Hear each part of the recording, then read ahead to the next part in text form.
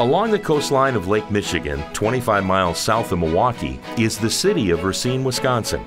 At one time, home to the largest concentration of Danish Americans since the mid-1800s, Racine is also the birthplace of the world-renowned O&H Danish Bakery. Famous across the country for its Kringle, a flaky 36-layer Danish pastry filled with fruit, nuts, or cheese and drizzled with icing, O&H has been a Wisconsin staple since its founding by Christian Olesen in 1949. Christian immigrated to Racine with his father in 1924, finding a job at a local bakery.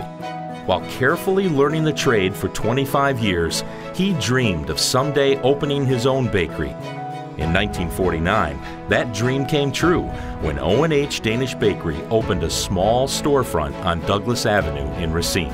It was hard work, and the conditions in bakeries were not what they are today. Darker and hotter, and it's just difficult.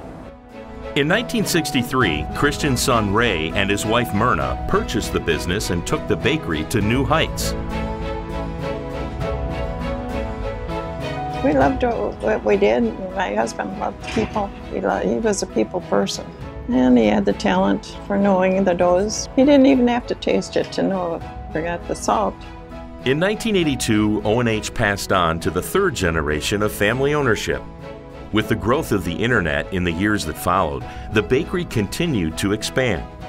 Today, O&H has 5 locations and produces thousands of Kringle and other pastries each year. We keep growing and growing, but we haven't scratched the surface in terms of reach. It's still kind of neat, having been born and raised in Racine, to see it, transform to what it is now.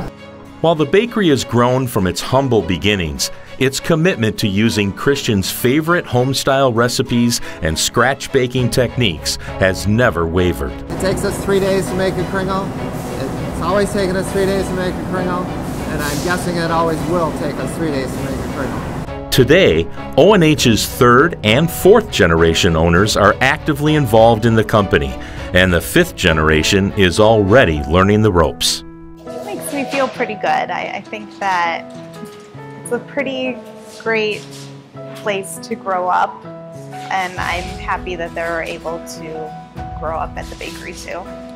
Thanks to Christian's vision and decades of hard work, O&H will continue to bring its signature Kringle and other bakery treats to consumers for years to come.